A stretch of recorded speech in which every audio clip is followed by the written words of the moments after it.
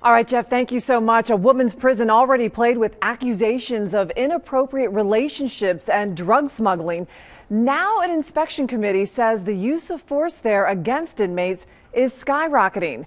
Kelly May has been investigating the Dayton Correctional Institution. She is live outside that prison tonight with more. Kelly.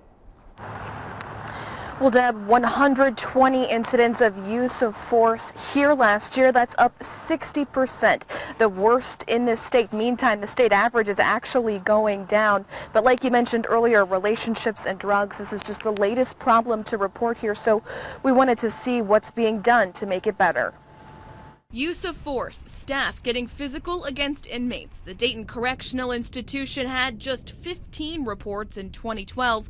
In 2013, 72 reports. In 2014, 120, the biggest increase statewide, and it's a women's prison. Which, makes it even more concerning that there is a high use of force with, potentially male staff members. The trend was released in a new report from the Correctional Institution Inspection Committee, CIIC.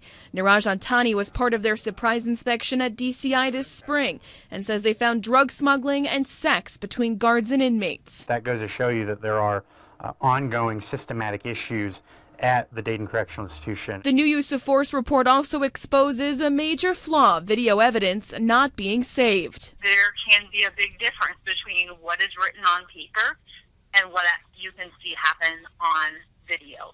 So the preservation of video is key. We asked the CIIC what Dayton Correctional can do to reduce use of force cases on next year's report. They're asking themselves that same question. Have we taken other measures to both reduce the need for force as well as to reduce the likelihood that it will result in injury, whether to inmates or staff? Dozens of staff have resigned or been fired. A new warden was hired early this year.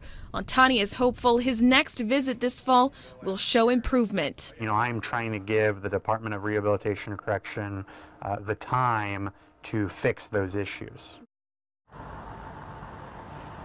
Now, we've also been digging into the personnel files on some of the staff that have been resigned or terminated over the last couple of years because of these issues. Of course, we'll keep you updated on what we find. For now, live here tonight, Kelly May, Fox 45 News.